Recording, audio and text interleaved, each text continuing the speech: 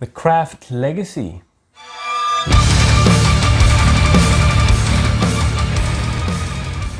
Loved it in the 90s. The first Craft came out in the 90s. Yes. With this hip quartet of young witches. I think they made a TV series as well, didn't they? I don't know. I think they did. I didn't, never It's watched very it. possible because Yeah. it was very popular. Yes. So this was, I was interested, I didn't know about this at all until one day we scrolling on Netflix, oh, The Craft Legacy, Craft. and it's Blumhouse. So, Blumhouse has been just diving headlong into like Sure. remakes and They've been reboots. busy. From the Halloween movies, Freaky, where Freaky Friday got turned into a serial killer and a Yes. schoolgirl that gets mixed up. Fantasy Island, old TV show that they turned into a movie. And they also had, I think recently was Black Christmas, Oh, okay. which kind of preceded the whole slasher thing. Okay. They did Firestarter, Stephen King's Firestarter, which had Drew Barrymore in it in the 80s. And talks about The Exorcist Yikes. remake Ooh, trilogy. Careful of some now. sort. Careful now, because That's that is especially the director's cut. Very dangerous. Very try and dangerous to take that try. on. Yes. You must have balls of steel. Yes, because it's very hard to improve on perfection. But it's been what, 4 decades or more. So you could probably do something interesting. I mean, there's an Exorcist TV series which we only discovered when we got Prime. We scrolled through The Exorcist. Haven't started with that yet. I thought that when they re-released The Exorcist with the director's cut, right? I thought it was brilliant. Yeah. It just sort of brought it back to me again about what an incredible movie it was. It was A friend of hectic. mine, Werner Offner, he had a Betamax copy. His dad bought that in Germany or Austria or Belgium somewhere. He had The Exorcist, Maniac, that Joe Spinell movie. It's hectic. Tom Savini makeup effects.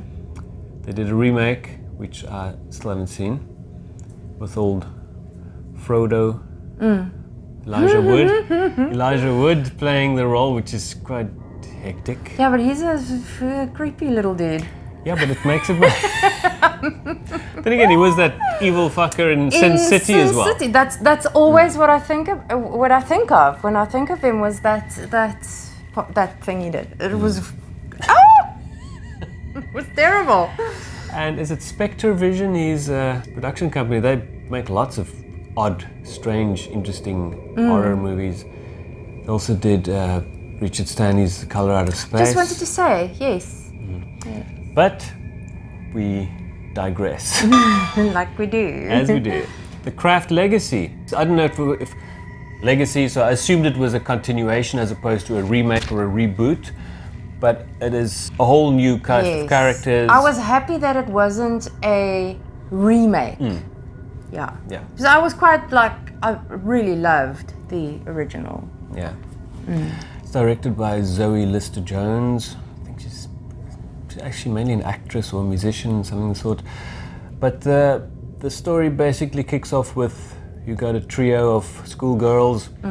They dabbling with witchcraft, but now they need 4, for earth, fire, water. To represent each element, yes. And so this new girl arrives. She moved to this town because her mom's got a boyfriend there, and he's got a couple of sons. So this whole clashy family dynamic, as is always the case. And she's a very angst-ridden teen. Yeah. And also, as it is in these movies, also kind of very adult for their age. But these girls, they witness something that make them realize that this might be their 4th the missing element.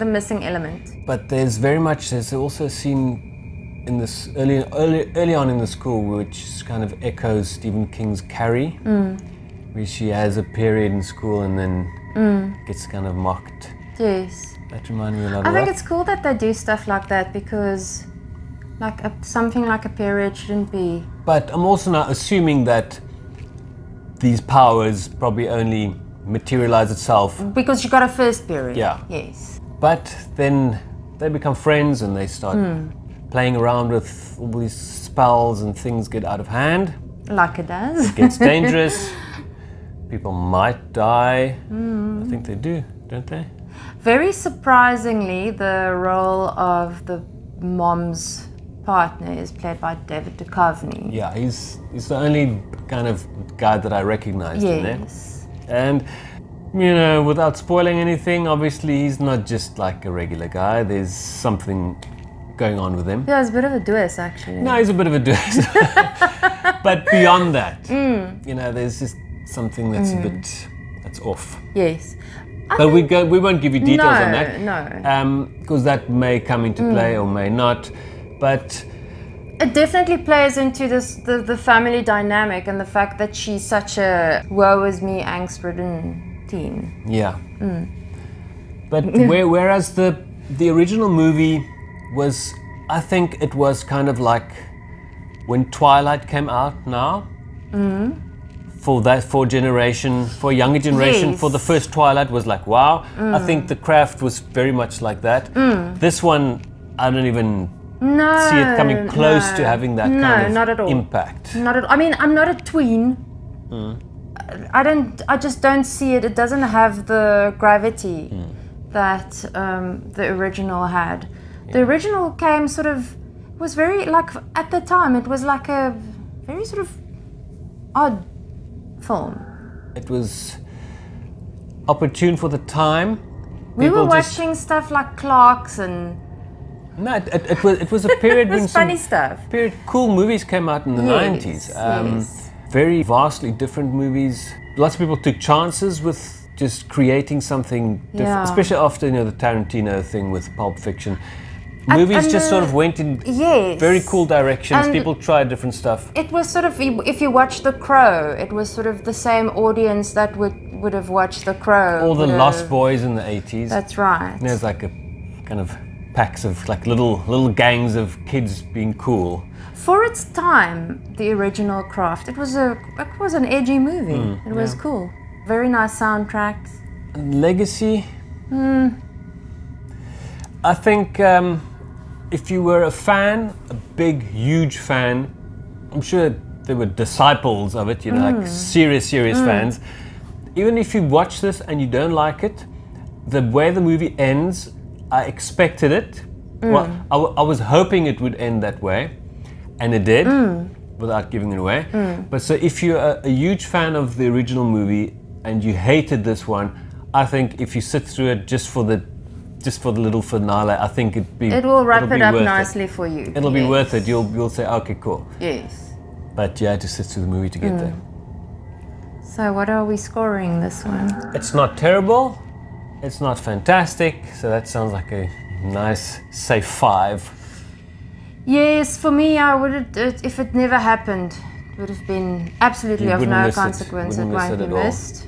I would also go with a 5. Okay. Say 5, which doesn't mean it's bad. I think maybe also we might just be too old. It is a teen horror movie. It is a teen type movie. Can you call it horror?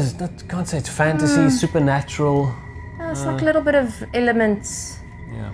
Of there's a little telekinetic powers. There's like some like horror in it. It's fun, but forgettable.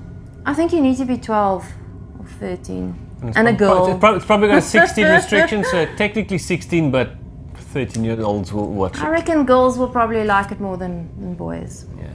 It's a witchy thing. It's a witchy thing. Cool. Give us a like and a subscribe and a comment. Yes, let us know if you've seen it, what you thought about it. And how it compares to the original. Yes. If it even if it even compares. Yeah. Super fans will be very, very wary when they approach this one, but well, you have to check it out to know. Yes. Can't just take our word for it. No. All right. See you next time. Cheers. Cheers.